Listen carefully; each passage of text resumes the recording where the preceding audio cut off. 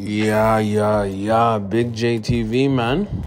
You know what I mean? Like, comment, subscribe. I see a lot of y'all who watch my videos. You guys do not subscribe, man. Smash that subscribe button, man. And if that's too much for you, at least hit that like button. And if you really want to keep in touch and catch what I'm doing, man, that notification bell, smash that as well. You know what I mean? That was bars. Let's talk about it. Let's really talk about it, man. This is a topic I haven't really covered much, but, you know, I've been inspired to. For the past 2 days for the simple fact that the red pill community and the red pill in general is some of the most disgusting, stupidest movement that's ever happened to man masculinity in general. And I'm bringing it up for one simple reason. I'm bringing it up because one of the new popular red pill guys, his name is David Cooley. Okay? Who is David Cooley? David Cooley is the host and the owner of the No Fugazi podcast. Right? And if you don't know who he is, salute to you. But he's been going viral because he's a hypocrite and a liar. And yes, look at the title. He's worse than Myron Gaines. I know. Y'all don't think it's possible, but it is.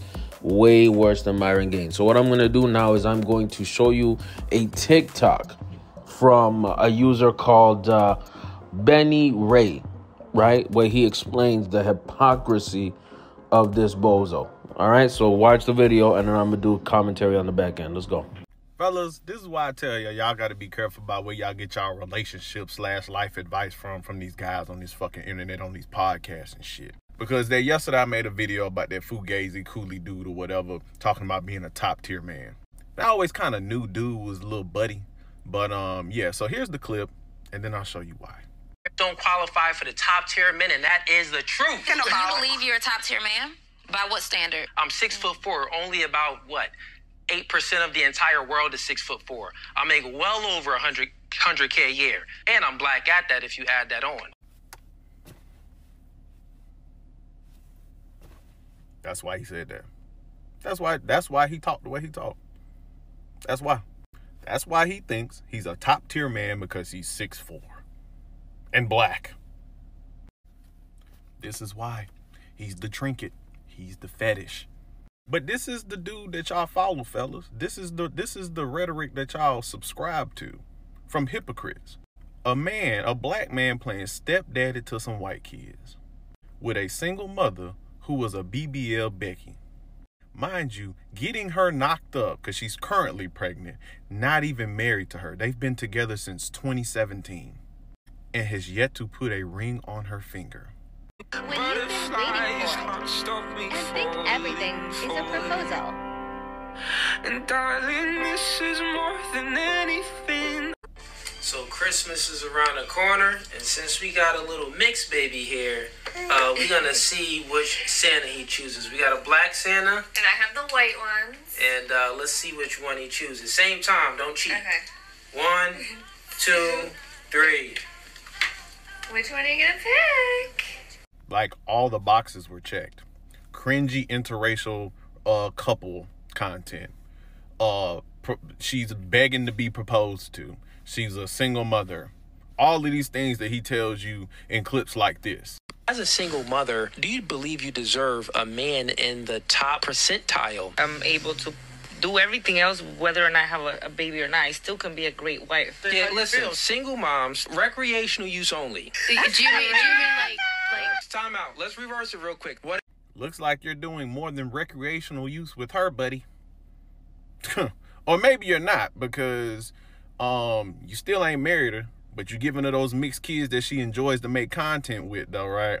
So like most of these podcasts, I keep telling y'all, a lot of these podcast guys that are the loudest about women are out here living double lives and making bank off of y'all.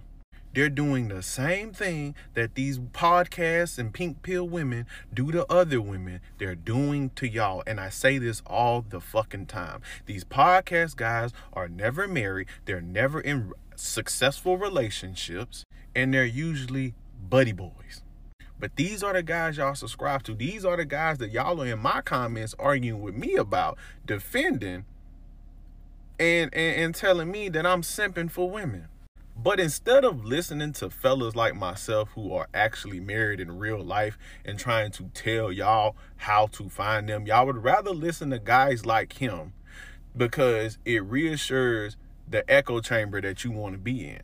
Y'all'd rather sit and point and blame women all fucking day for why you can't find a wife. But everybody's an alpha man, a good man, and a top tier man though. Yet can't none of y'all get together and find no fucking woman. But when married men like myself get to talking about what y'all need to do, you tell me to shut the fuck up because, well, you married, bro. Why you worried about another man? So y'all don't want to hear what I got to say. Boom, boom, boom, boom, boom. Easy like that, man. Long video, long TikTok, but it's the facts. You know what I mean? These idiots, right? And you know what? At this point, I don't even consider him an idiot. He saw a market. And what is the market? Lonely loser men who are hateful, who have no guidance, no leadership, nothing in them to think objectively, who want to blame society and more specifically women for their own failures, right? Want to have a proxy, man. They want to have somebody who represents them. They want to have an avatar, y'all. And Miss David Cooley, as corny as he is, as much of a hypocrite as he is, as much of a lame that he is, he's what they want to represent them. He is their champion. You know what I mean? And I saw this coming. I saw this coming a mile away. Look, I was a fan of Kevin Samuels. Still am. Because Kevin Samuels' message, apart from the roasting of, women and you know, the funny, hilarious clips, was for men to be better. You know what I mean? Was to have men and women together. So when he went in on delusional women, you know what I mean? There was a kind of a guiding purpose to it.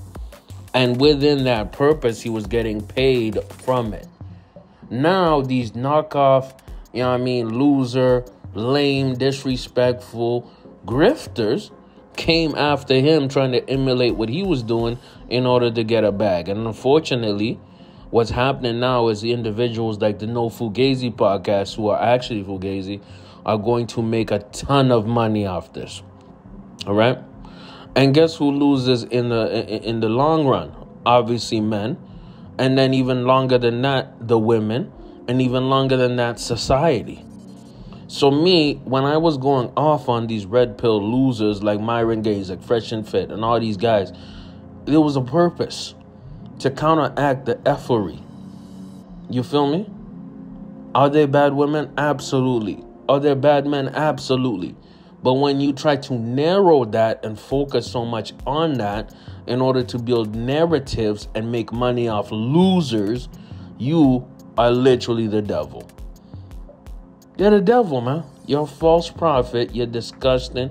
And you're a vermin onto this world, man. We should bring back the firing squad. Big JTV, get in the comments. Let me know what y'all think. I'm out.